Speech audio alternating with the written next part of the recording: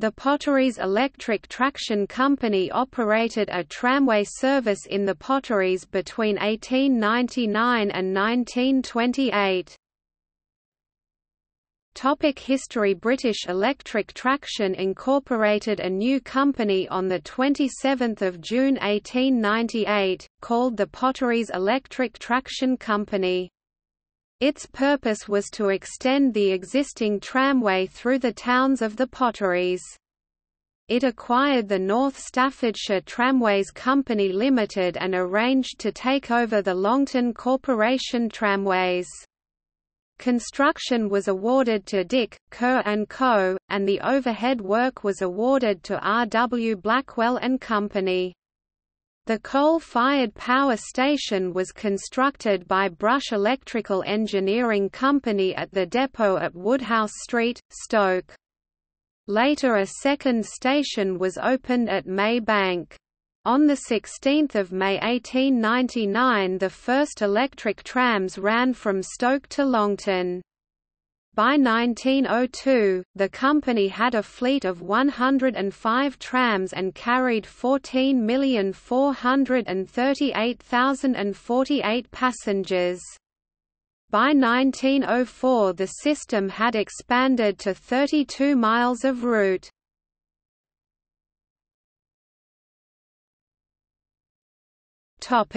Fleet. 1 to 17 Brush single-deck cars 1898, 18 to 27 Brush single-deck trailers 1898, 28 to 40 Brush single-deck cars 1899, 41 to 70 Electric Railway and Tramway Carriage Works 1900, car 50 outside Redleyan Public House, Stoke. 71 to 85 Midland Railway Carriage and Wagon Company 1900. Picture of car 80 at Maybank Tram Depot. 86 to 106 Brush 1901, 99, 100 and 106 transferred to Barrow in Furness Tramways 1904-05.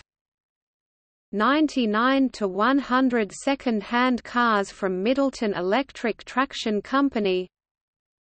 107 works car.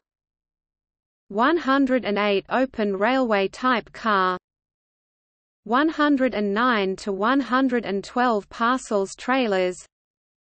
113 to 117 Brush 1906. 118 to 119 second-hand cars from Middleton Electric Traction Company. 120 121 to 123 3 second-hand cars 1920 from Sheffield Corporation Tramways, Sheffield 58, 122 and 123. 124 modified iron tip wagon 1922. 125 second-hand car from the Dudley, Stourbridge and District Electric Traction Company.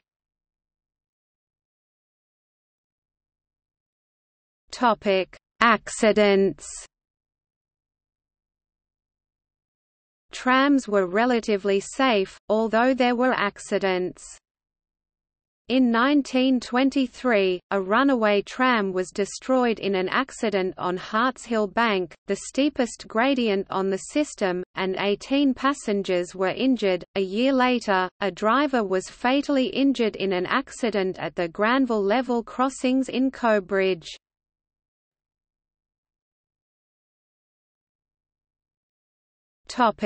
Depot. As with all tram systems, the PET company had a number of tram depots located at the end of each line. PET had depots located at Chesterton, Fenton, Golden Hill, Stoke, Maybank.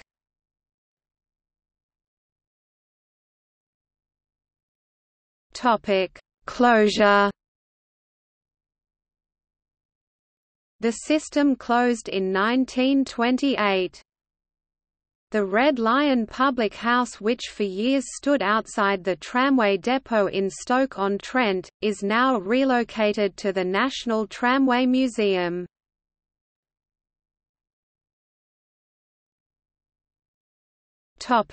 Possible reintroduction. It has been proposed as part of the Transforming Cities Fund that Stoke-on-Trent could get a tramway once again for the first time in 90 years.